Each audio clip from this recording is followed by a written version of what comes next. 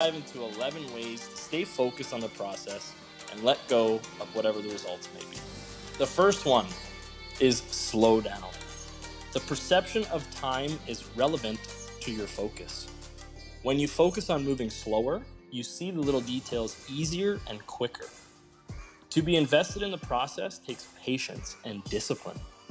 When you live in the present with no rush to get anywhere, you make smarter decisions and create better outcomes. Your pace of life changes your focus, in return, changing the perception of time. When you are in tune with the natural flow of the universe, you enjoy the process and manifest favorable results. Take your time with everything you do, and naturally, you'll be more focused on the process over results.